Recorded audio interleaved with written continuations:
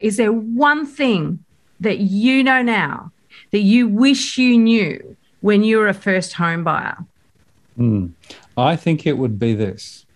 I now know that you can't trust what agents tell you.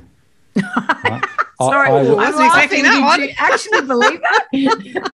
I remember, maybe I was naive and all that. I assumed that they were actually telling me at least some degree of the truth. Some do, but it's hard to tell. But that's the point. That is the point. So I am now way more skeptical. So I would say it is worth being a little skeptical. Ask those extra questions, right? Just, don't swallow it whole, right?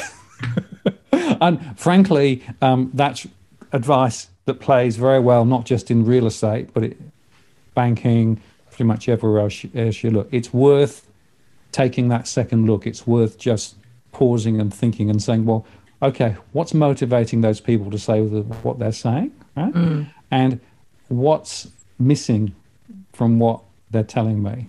Now, those are both quite difficult questions, but for me, if I'd known that earlier in my life, I think I would have probably made a better decision.